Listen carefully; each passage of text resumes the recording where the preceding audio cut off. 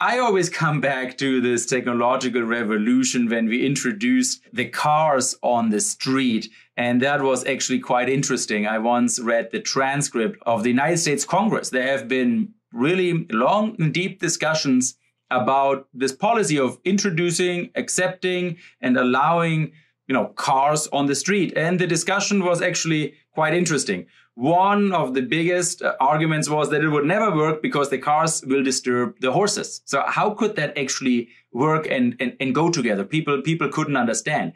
The second, another big discussion was that it will have far-reaching macroeconomic impacts leading to horrendous unemployment because, for example, all the people employed in the horse whip industry will get out of employment. What do we do with them? So we could not possibly introduce the car because of these severe effects on the employment. And the ones who argued in favor of the introduction of the car were actually the interesting argument here was that it will clean up the cities. Because imagine the cities back then, they've been full of horse droppings.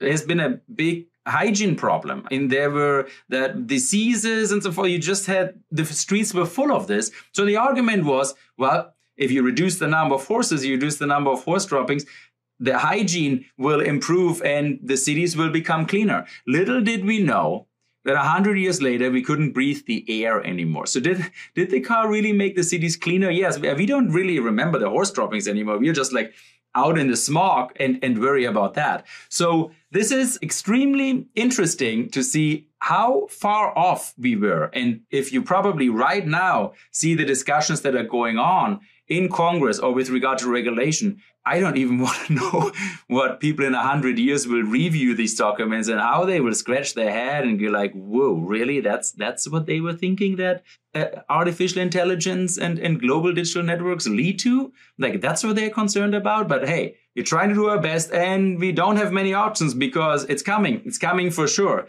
And here we are discussing driverless cars will be, I don't know, scaring the horses or what will they do? And it's very difficult to make predictions here.